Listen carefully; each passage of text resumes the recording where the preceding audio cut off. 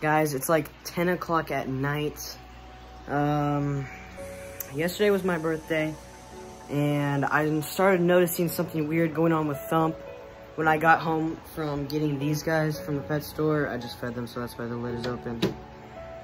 And I didn't really want to accept it. I was just like, no, he's fine, I'll put it off. It's my birthday, let me enjoy my birthday. And I wake up this morning, whatever he has is turning white, and I don't know what it is.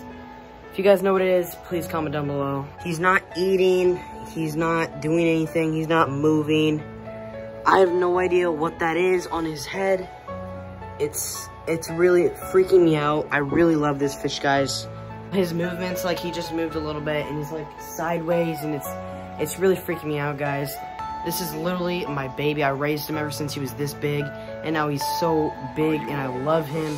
If you guys know what this disease is, please comment down below helping me out, because I don't know what's wrong with him, and I can't find anything on Google or anything.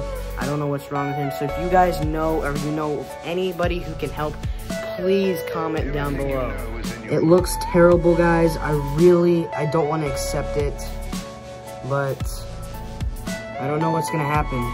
I'm kind of starting to say my goodbyes to him. I was really upset. Like, I started crying yesterday. It's really a terrible situation, guys.